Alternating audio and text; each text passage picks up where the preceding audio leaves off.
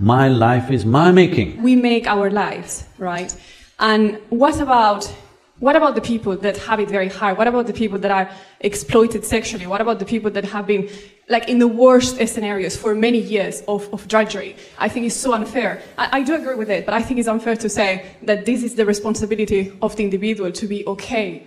Because for some people it's just so much harder. See, I made a simple statement, you're making a philosophy out of it. Okay. There are various levels of life happening on the planet. In London city, there are richest people living in highest levels of pleasure and comfort.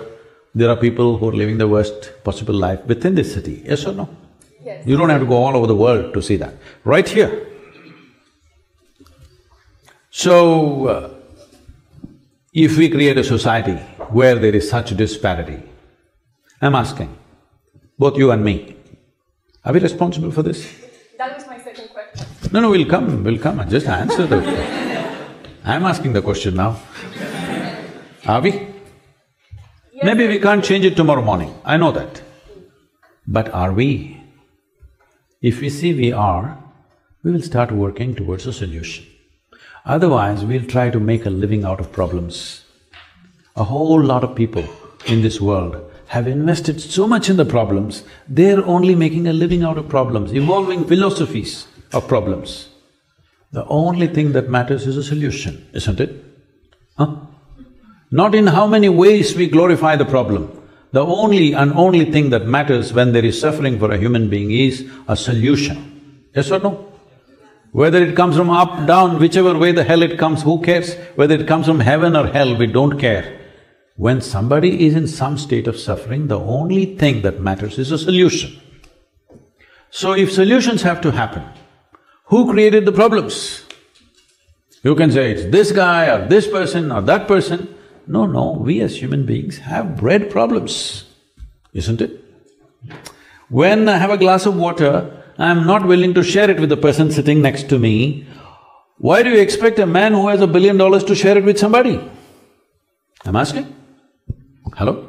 You are not willing to share the little things that you have. You have a philosophy. Why are the rich people not sharing it with the poor people? They will not. Because your argument is, but I don't have enough. But even they don't have enough. They may have $100 billion, but they don't have enough, that's what you need to understand. This is the nature of human being.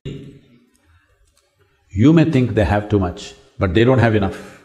As you don't have enough, nobody has enough in this world, yes or no? Yes. Only thing is just this, that's why I told you, your service, sacrifice, selflessness, all these things, these are all con jobs. That's why I told you, at least what is the worst in you? Your greed. Expand your greed towards everybody's well-being. We can work towards it. Will all the problems go away tomorrow morning? No, we can only work towards it, isn't it? If all of us work towards it, will it go away? Yes. Hello? Yes. If every one of us really strive towards it, will it go away? Yes, it will, isn't it? Will it or will it not? It will. But till now, the problem has always been about how to get all the human beings on one page. There are different nations, there are different races, there are different religions, skin color, this nonsense, that nonsense, every kind, all right? For the first time, for the very first time in the history of humanity, two things have happened. One thing is, our survival is better organized than ever before. There is enough resource, technology, for every problem we have a solution at hand.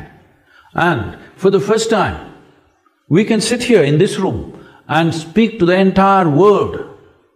Never before this was possible.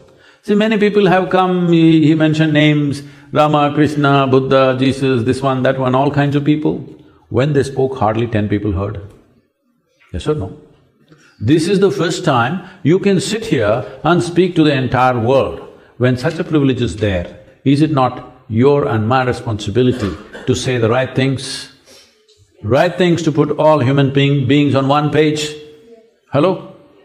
If we do this, because never before this was possible, now it is possible. As a generation, will we make it possible, or are we just a whine generation pointing fingers at each other and we will die like this? This is the choice we have. This is the reason why I'm going from university to university, though I avoided every damn university when I was your age.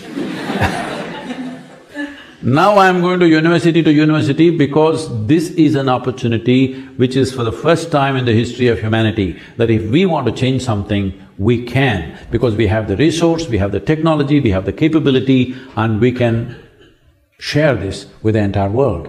Never this was possible. Please, let's make it happen.